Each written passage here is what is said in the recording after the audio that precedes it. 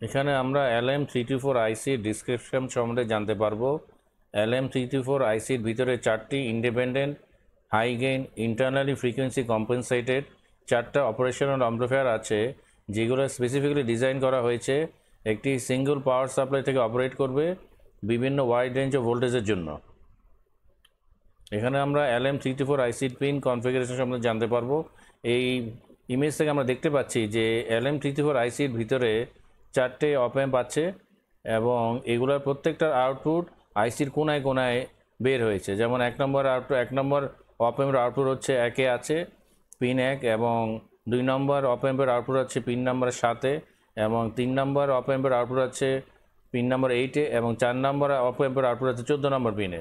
এবং এর প্রত্যেকটা অপ অ্যাম্পের দেখা যাচ্ছে যে আউটপুটের আগের পিনটা হচ্ছে ইনভার্টিং ইনপুট এবং তারও আগে ইনপুট হচ্ছে নন ইনভার্টিং ইনপুট, এবং এর 4 নম্বর পিন হচ্ছে ভিসিসি এবং 11 নম্বর পিন হচ্ছে গ্রাউন্ড। এখানে আমরা LM324 ICর বিভিন্ন ফিচার সম্বন্ধে আমরা জানতে পারবো। সেই ফিচার্সগুলো হলো, এটা internally frequency compensated for unity gain, wide power supply range 3 volt থেকে 32 volt, large DC voltage gain 100 dB, large output voltage swing 0 volt থেকে ভিসিসি থেকে 1.5 volt, power drain suitable for battery operation, short circuit protected outputs এবং industry standard pin outs. এখানে আমরা একটি single LM324 IC দিয়ে 4টি circuit application সম্বন্ধে আমরা জানতে পারবো।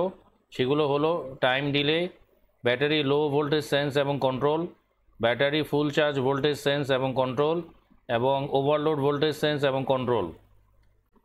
এখানে LM324 ICর প্রথম অপ অ্যাম্প দিয়ে একটি টাইম ডিলে সার্কিট তৈরি করা হয়েছে। এই সার্কিটের ভিসিসি হচ্ছে ব্যাটারি ভোল্টেজ, এবং এখানে অপ অ্যাম্পটি একটি কম্পারেটর মোডে ব্যবহার করা হয়েছে। এই কম্পারেটরের ইনভার্টিং ইনপুটে একটি জেনারেটর এবং রেজিস্টারের মাধ্যমে একটি রেফারেন্স ভোল্টেজ তৈরি করা হয়েছে, এবং এর নন ইনভার্টিং ইনপুটে একটি ক্যাপাসিটর এবং রেজিস্টার এবং একটি রেগুলেটর ভোল্টেজের মাধ্যমে এখানে একটি ভোল্টেজ অ্যাপ্লাই করা হয়েছে। যখনই এই ক্যাপাসিটি ভোল্টেজটি পাবে তখন এর অ্যাক্রসে ভোল্টেজ আস্তে আস্তে বাড়তে থাকবে, বাড়তে বাড়তে যখনই এর জেনারেটরের ভোল্টেজ বেশি হবে তখন এই কম্পারেটরটি আউটপুট হাই হবে। হাই হলে এই এলইডিটি তখন জ্বলে উঠবে। অর্থাৎ এখানে যদি আমরা একটি ট্রানজিস্টারের মাধ্যমে একটা রিলে কানেকশন দিতাম, তাহলে ওই রিলেকে আমরা অন অফ করতে পারতাম এই কম্পারেটর দিয়ে। এখানে LM324 ICর দ্বিতীয় অপ অ্যাম্প ব্যবহার করে একটি battery low voltage sensing circuit তৈরি করা হয়েছে। এই সার্কিট থেকে আমরা দেখতে পাচ্ছি যে অপ অ্যাম্পটি এটি কম্পারেটর মোডে ব্যবহার করা হয়েছে, এবং এর ভিসিসি হচ্ছে ব্যাটারি ভোল্টেজ, এবং এর নন ইনভার্টিং ইনপুটে একটি জেনারেটর এবং রেজিস্টার R3-র মাধ্যমে একটি রেফারেন্স ভোল্টেজ তৈরি করা হয়েছে, এবং এর ইনভার্টিং ইনপুটে রেজিস্টার R1 এবং R2-র মাধ্যমে ব্যাটারি ভোল্টেজ অ্যাপ্লাই করা হয়েছে। ব্যাটারি ভোল্টেজ আস্তে আস্তে কমতে কমতে যখনই ইনভার্টিং ইনপুটে ভোল্টেজ নন ইনভার্টিং ইনপুট চেয়ে কমে যাবে তখনই এই কম্পারেটর আউটপুট হাই হবে। হাই হয়ে এই ব্যাটারি লো যে ইন্ডিকেটর এলইডি সেটা জ্বলে উঠবে, এবং যখন যদি আমরা ধরে নিই যে 10.5 ভোল্টেজে এই কম্পারেটরটি হাই হয়, তাহলে যেন 12 থেকে 12.5 মধ্যে যেন যে সেটা আবার লো হয়ে যায়, সেটা এই যে হাই এবং লো এটার যে গ্যাপটা সেটা কন্ট্রোল করে এই যে R5 যে ফিডব্যাক রেজিস্টার আছে সেটার মাধ্যমে সেটা কন্ট্রোল করা যায়, এবং এই গ্যাপটাকে হিস্টেরিসিস বলা হয়। এখানে আমরা ব্যাটারি লো ভোল্টেজ সেন্সিং সার্কিটের রেজিস্টার ভ্যালু ক্যালকুলেশনটা আমরা জানতে পারবো। আমরা যদি ধরে নিই যে রেজিস্টার R2 = 1K এবং generator voltage is equal to 5.1 volt এবং battery low voltage VB is equal to 10.5 volt, তাহলে R1 এর মান কত হবে?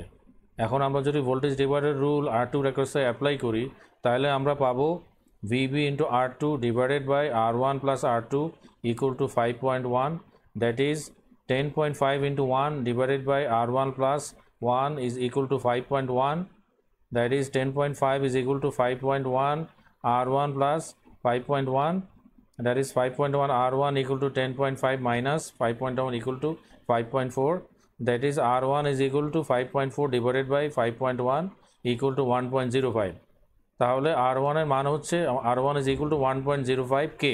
আমরা একটি স্ট্যান্ডার্ড ভ্যালু আমরা ব্যবহার করতে পারি R1 এর জন্য, সেটা হবে 1K।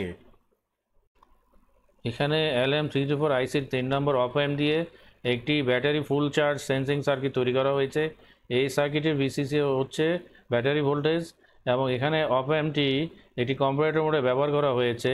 এর ইনভার্টিং ইনপুটে একটি জেনারেটর এবং রেজিস্টারের মাধ্যমে একটি রেফারেন্স ভোল্টেজ তৈরি করা হয়েছে এবং এর নন ইনভার্টিং ইনপুটে রেজিস্টার R1 এবং R2-র মাধ্যমে ব্যাটারি ভোল্টেজ অ্যাপ্লাই করা হয়েছে। ব্যাটারি ভোল্টেজ বাড়তে বাড়তে যখন নন ইনভার্টিং ইনপুটের ভোল্টেজ ইনভার্টিং ভোল্টেজ বেশি হবে তখন এই কম্পারেটরের আউটপুট যখন হাই হয়ে যাবে, হাই হয়ে গেলে এই ব্যাটারি ফুল চার্জ এলইডি ইন্ডিকেটরটি তখন জ্বলে উঠবে। এখন যে ব্যাটারি যদি 14 ভোল্টেজে ফুল চার্জ হয় এবং কম্পারেটর তখন হাই হয়, তখন যেন 12 ভোল্টেজে যেন সেটি আবার লো হয়ে যায়, সেটি কন্ট্রোল করবে এই R5 ফিডব্যাক রেজিস্টার এবং এই হাই এবং লো এর মাঝখানে যে গ্যাপটা সেটাকে হিস্টেরিসিস বলা হয়। এখানে আমরা battery full charge voltage sensing সার্কিটের রেজিস্টার ভ্যালু আমরা ক্যালকুলেশন করব। আমরা ধরে নিই যদি রেজিস্টার R2 = 1K হয় এবং জেনারেটর ডায়োড ভোল্টেজ যদি 5.1 ভোল্টেজ হয় এবং ব্যাটারি ফুল চার্জ ভোল্টেজ যদি আমরা VB = 14 ভোল্টেজ ধরি, তাহলে R1 এর মান কত?